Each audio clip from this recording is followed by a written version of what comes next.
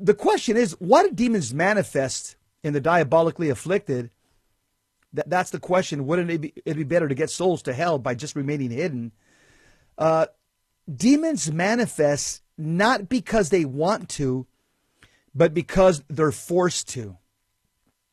In the same way, like I just told you, a suspect running from the cops who hides behind the dumpster until you shine the light on him, he has to do something now, fight or flight. Same with the demons. They will hide until they're forced to manifest. Then they will either yield or combat. Every time he manifests, the demon manifests, he's giving you information about himself. Then a book is built on this data. Again, it's like chasing a guy who always runs from the police. He's a creature of habit. He'll follow the same pattern. The diabolical are extremely patterned and will react exactly the same way. The same demon will act differently as he manifests in different people because every person is different, and the demon will adapt to their personality. Demons are the most structured creatures in the universe. They're the most ordered creature in the cosmos. In response to the sacred, they pattern out. This means if you do this, demons will do that. In other words, their behavior is predictable. Here's another question from the audience, another email question to War College. We know that demons can be in, we know that houses, can be in. Kyle, we were worried about you. We thought you got taken hostage by the pro boards or something. Don't pay the ransom. I was escape. We're saying, where's Kyle? The pro boards went to his house and took him hostage. Glad you're back, brother. It's been storming up here, and so I think that there's probably been some damage to cell towers and things like that, because this is just really sketchy. I hope it lasts.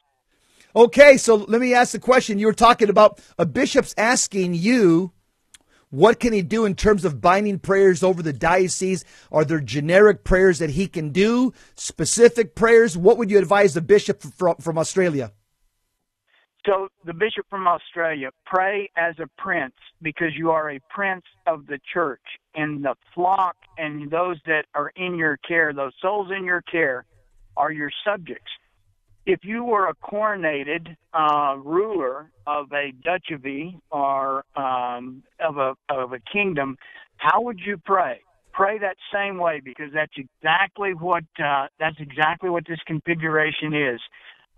Pray that the Lord shower your subjects with grace, and that no demons interfere with their ability to receive that grace and be reconciled with God the Father. I think that we've lost this understanding that the bishops are the spiritual princes of the church. They are the stewards of the sacrament. And so they want to distribute the sacraments. They want to save souls. And so they want to bind anything that interferes with that.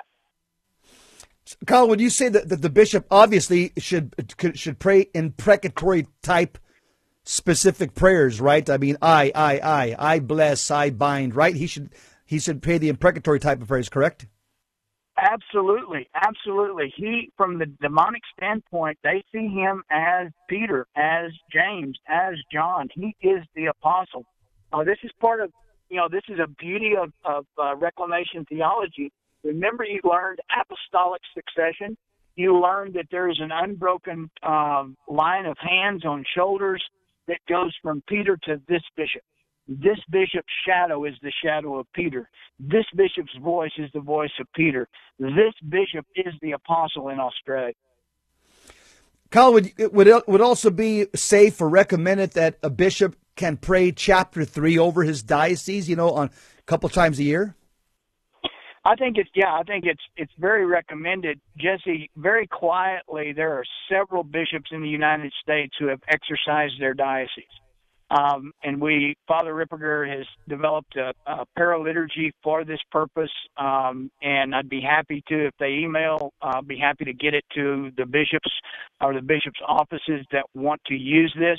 But in many, many locations, especially with the proliferation of witchcraft and Satanism, the formal exorcism of a diocese and then the blessing of that diocese, marking the corners of the diocese, geographical corners of the diocese with blocks of blessed salt. These things are happening, and they're happening around the country, not just in isolated instances, but more and more bishops, good bishops, are picking up on this. That's good to hear, Kyle. Some people may, first time they ever hear something about these blocks of salt in the fourth corners of a house or property or a diocese. Repeat that one more time. What's the theology behind this? It's a sacramental, correct? It is a sacramental, and the salt lasts much, much longer than water, which evaporates. But that's one of the different efficacies of water. Exorcised water is exorcised, and part of that blessing is there is a salt. Exorcised salt is sprinkled into the water, so that when the water evaporates, it still leaves this signature. Salt being a more lasting element that not subject to such rapid evaporation.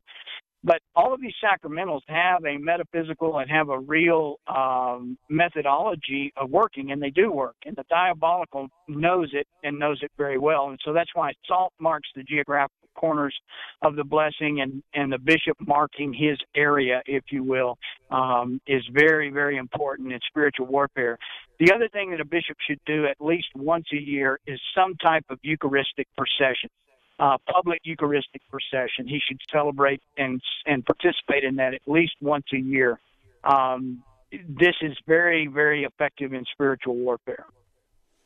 And I know a lot of them do that right now. I've seen it. I've been keeping track around the country for the last couple of years, an annual Eucharistic procession.